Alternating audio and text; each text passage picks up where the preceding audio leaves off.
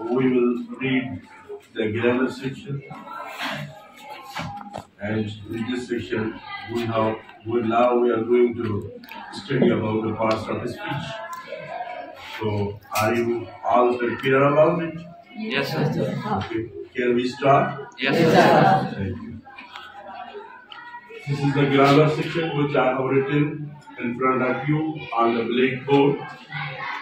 In grammar section, we are going to start from the parts of speech.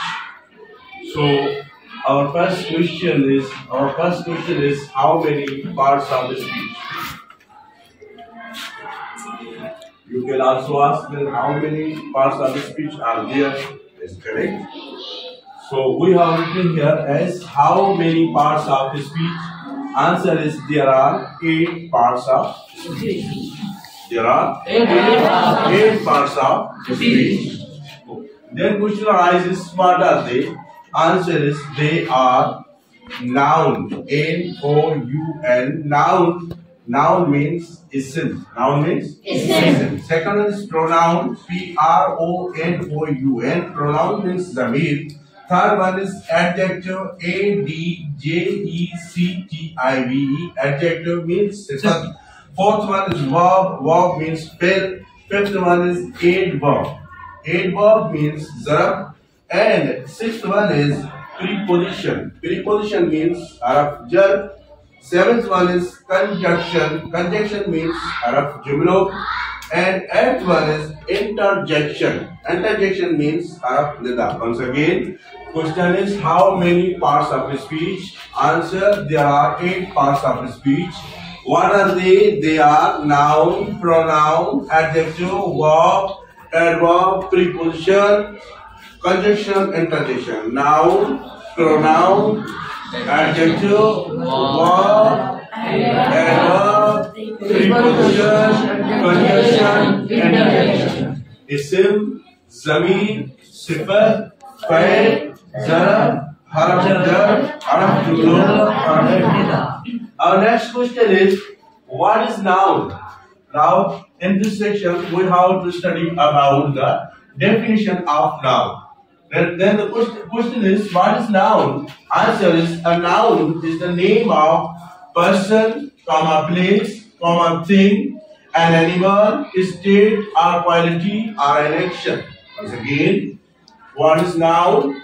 A noun is the name of a person, place, thing, an animal, state, or quality. Now, here these things are written here. First, the example. First is persons. What are the persons? Persons like Mozam, Kainat, Yasmin, Itzi. Then the place. So we have read about the place. Then what are the places? Places like school, like hotel, like hospital. Then the things. Things like book, like pen, like chair, like chalk, like fan, like pencils. And fourth one is animals. Animals like horse, like cow, like buffalo, like cat. And fifth one is quality. State and quality. What are the states? States means halat. State means halat, like poverty, gurbat ahi, richness, amiri ahi, shahukari ahi, garibi ahi. These are included in states.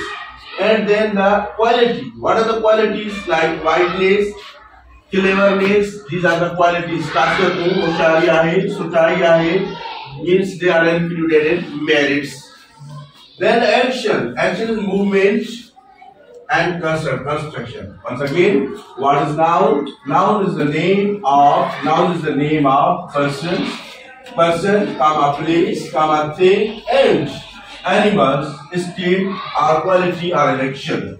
Examples: persons like Yosem, like Kainat, like Yasmin, like Aliza, like Adil, like Denise. You can name the person, anyone you can name. Then the places like school, hotel, hospitals, etc. Things like book, pen, pencil, chalk, chair, Then the animals like horse, cow, goat, then the quality like whiteness, flavorness, then the state like poverty, richness, action, movement, and constitution. Then learn how to study about the kinds of noun. First portion we will study about the how many parts of the speech. There are 8 parts of the speech.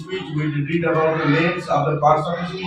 Then the second portion we have written the definition of the noun and the examples which are included in the definition. And the third portion, our third portion is consist of the kinds of noun. Mainly there are the 5 kinds of noun. Mainly there are the 5 kinds of noun. What are they? They are proper noun, common noun, collective noun, material noun, abstract noun. Proper noun, common noun, abstract noun, material noun, collective noun. Now complete the meaning of these kinds. First one is proper noun. Proper noun means is in cause. Second one is common noun. Common noun means is in all. Third one is abstract noun means is in some. And fourth one is material noun means is in Jesus. And fifth one is collective noun means is in yeah. So tomorrow we will read about the definitions of these kinds of noun. Okay.